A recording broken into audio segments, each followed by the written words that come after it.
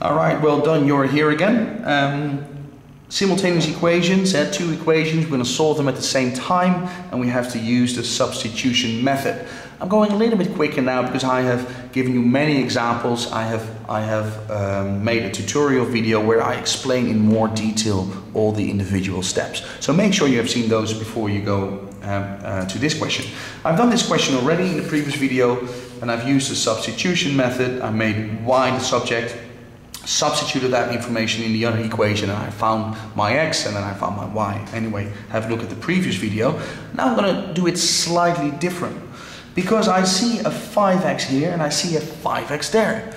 Well, those x's are the same. Those y's are the same as well, by the way. That makes 5x the same as 5x. Okay. Now if I would make 5x the subject, 29 minus y, and I do the same for the other one, 5x the subject equals 11 plus y. So this is the first equation, 5x is 29 minus y, 5x 11 plus y. Then I can make the conclusion that 29 minus y has to be the same as 11 plus y.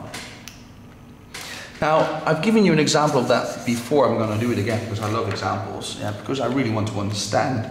For instance, what can we say? Well, 8 is 6 plus 2. Yeah, that's one equation. And 8 is also 24 divided by 3. Yeah. Now, these 8's are the same. Does that mean that 6 plus 2 is that the same as 24 divided by 3? So is that this side the same as that side? 6 plus 2 is 8. 24 divided by 3 is 8. Yes, it is. Okay, so the same thing is happening here. 5x equals 29 minus y. 5x also equals 11 plus y. Then I can make that conclusion that 29 minus y has to be equal to 11 plus y. Okay, I'm going to continue now. I'm going to do it relatively quickly. So I'm going to write down 29 minus 11 equals y plus y. I'm rearranging the formula. 2y equals, what is that? 29 minus 11, that is 18. So y equals 9. Am I finished there now? No, because I want to find out x as well. 5x plus y equals 29. I'm going to pick one of the equations. I'll just pick the top one.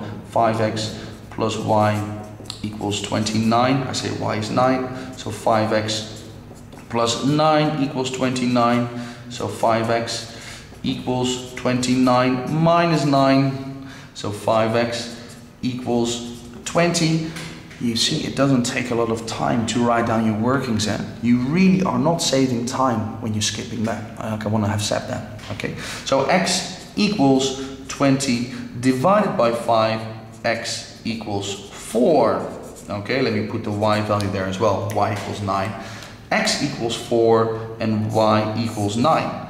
Okay, then I could check that to find out whether that is true or not, but I have already done that in the previous video. I just want to show you that one where I have done the same question. That's the same question, but then I really follow, let's say, the proper substitution route method, where I made y the subject and I substituted that in the other equation, and I've done all the other steps. Look at my previous video, but now I've shown you, because I see a 5x and a 5x there, I basically made 5x a subject in both equations. Then I said, well, that one has to be the same as that one. Then I solved it as well. Okay, that was it for me. I hope that was useful. Now it's your turn. Leave me a message if you still have a problem or a question, and I will help you. All the best.